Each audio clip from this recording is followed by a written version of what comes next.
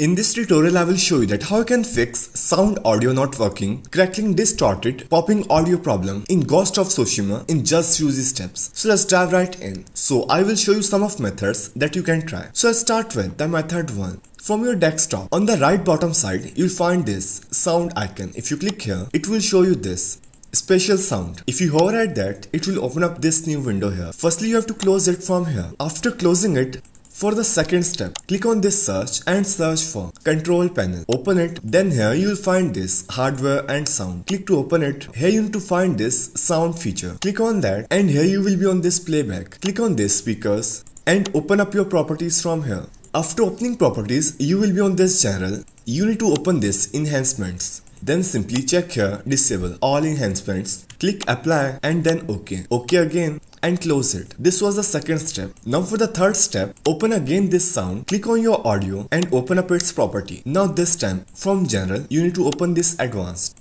And here 16-bit CD quality will be selected. You have to change it to this DVD quality. Click OK, OK again and simply close it. And you can see there if your sound problem is fixed or not. If it's still there, you can apply this last method. That will 100% work for you. So to do it, click on this Windows icon and open up settings from here. Here you will get this system. You need to open it and open up sounds that you will see here in left side. And here you will see this manage sound drivers. You need to open it and open up your speakers. And here it will show you these two options, test and disable. If it's showing disabled button, that means your selected audio device is enabled. If it show you enable option, simply enable it from here. So these were the fixes to fix Ghost of Tsushima audio sound not working, distorted or popping audio problem in just few easy steps.